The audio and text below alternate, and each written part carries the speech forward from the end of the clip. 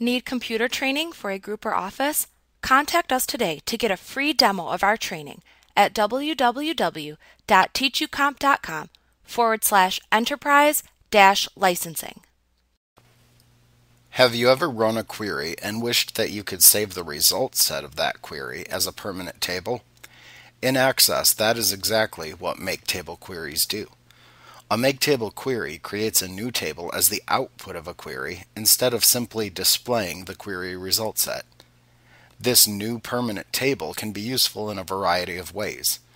You could use it as a basis for other queries, such as a crosstab query, for example, or it could serve to back up important data, or it could show selected information from multiple underlying tables in a single table, which you could then export to Microsoft Excel for spreadsheet-style analysis.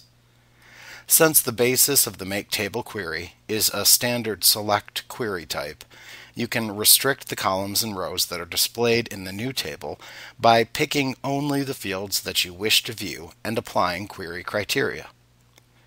The fields that comprise the new table created from the make table query's result set retain the data type and field size properties that were assigned to the original fields.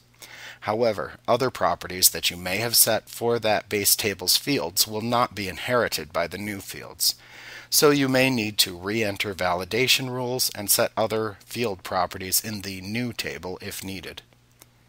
To create a make table query, first create a standard query in Design View. Select only the fields that you want to include in the new table and use criteria to restrict the rows selected if needed. Then click the Make Table button that appears in the Query Type button group on the Design tab of the Query Tools Contextual tab within the ribbon. That will change the query type. In the Make Table dialog box that appears, you can type a name for the new table that will be created when you run the query.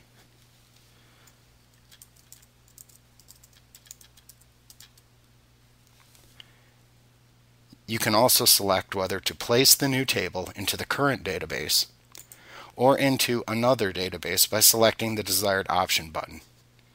If you choose another database, then you will need to click the Browse button that appears and use the dialog box to select the database file into which you want to place the new table.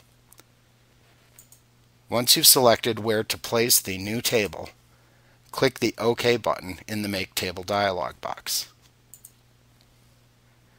Once you are ready, you can run the query to create a new table. When you run a Make Table query that was based on a select query, Access will delete the select query, so be sure to save a copy before running a Make Table query if needed. A dialog box will remind you of this if you forget.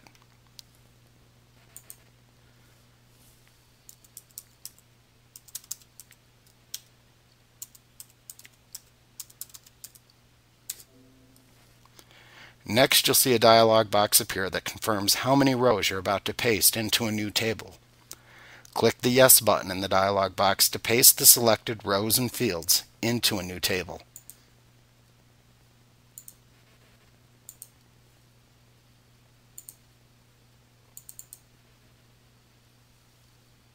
Like what you see? Get a free demo of our training for groups of 5 or more at www.teachucomp.com/enterprise-licensing.